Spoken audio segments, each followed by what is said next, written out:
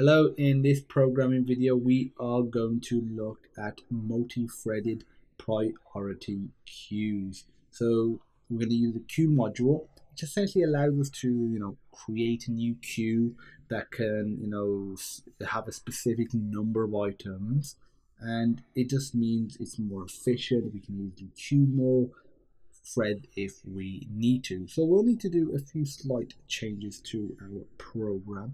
So this init method, that's fine. That is, for the most part, not changing. Everything else is all good. So this is more going to be to do with queue and not counter anymore, but I'll leave the name as it is because that doesn't really matter. So in the run self, we have the starting time. That's good. We're not going to do the thread lock anymore.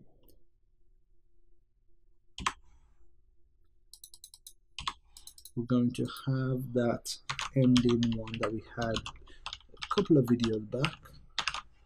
So exiting, and here I'm going to call it not time function. I'm going to call it process data, because what it's doing is processing the queue now, so it's something slightly different. Actually, I'll rename this to queue because it's more explanatory of what it is. It's like the queue part of it. So let me process the data. Again, this is a method that we're going to rename the time function to this and do modifications to that. So self.name, self.queue. Okay, so now that we've got that done, this needs to change to process data and thread. We'll call this queue. No counter. So we need the exit flag again that we removed. Exit flag equals 0. We also need to import another module, queue. We will keep all of the other modules that we imported. We will need them. So here, so while not exit flag, while the exit flag, while it's not, what we're going to be doing is, if I delete this, it'll be just generally a lot easier. I'm going to do queue lock .acquire,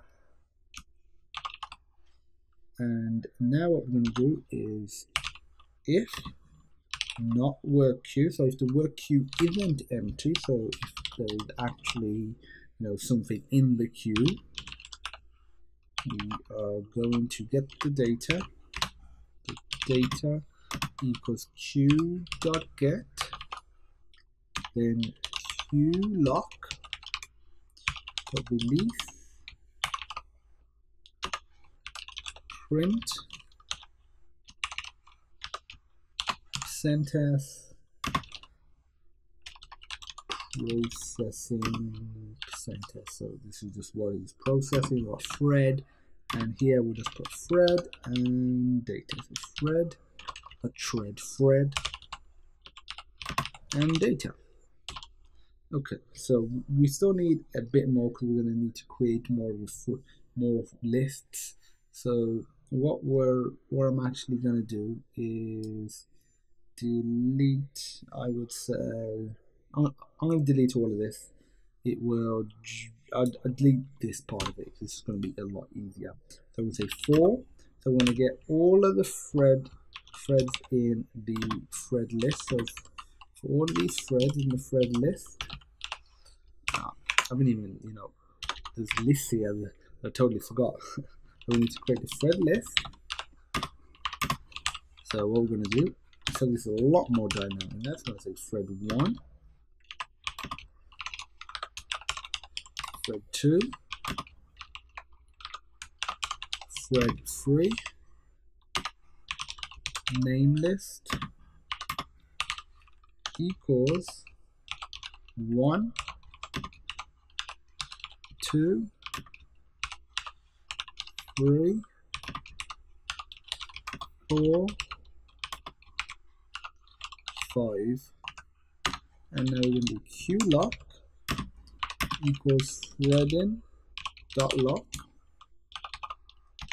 do work queue equals queue dot queue 10. And now we're going to do threads. So we're going to create that threads list again. And I'm going to have a thread ID.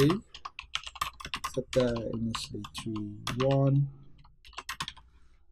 So we've got a name list and we've got a thread list as well. So it's just easy, allows us to create more threads and just add them to our list. And using our, our loops, our loops, we will be able to run threads a lot easier. So again, just making it more and more efficient every single video. So in this for loop, we're going to do thread equals epic thread ID. So we just need to specify the thread ID, the thread name, and the work queue, which is just this variable right here. So now we need to do is start the actual thread.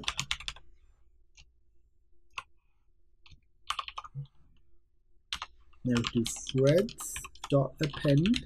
Now we're going to actually add the thread to the threads list that we created here. So this is essentially what we had in the previous tutorial, but we've got it in this for loop now because again we don't know how many we're going to have, so we put it in the for loop, and however many we have we'll add it to the threads list.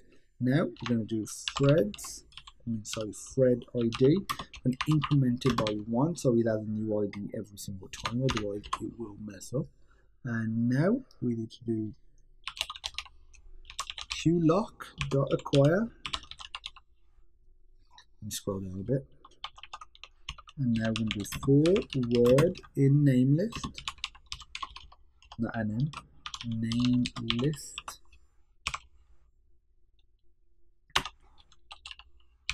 work queue dot put word queue lock dot release while not work queue dot empty, and now in the path. So this is very similar to what we had before in the first video. We've got exit flag equals 1 because we now want to run an exit in it, and there's a lot of code there. Run it and hopefully it works, and yes it does. So that is it, and yeah, let's see. Obviously no time is displayed because we wasn't using time function, processing data through a multi-threaded priority queue. So that's it for the threading part of this little series, and combine what you've learned over these past few videos together. Feel free to ask any questions that you might have, and I look forward to seeing you in the next awesome programming video.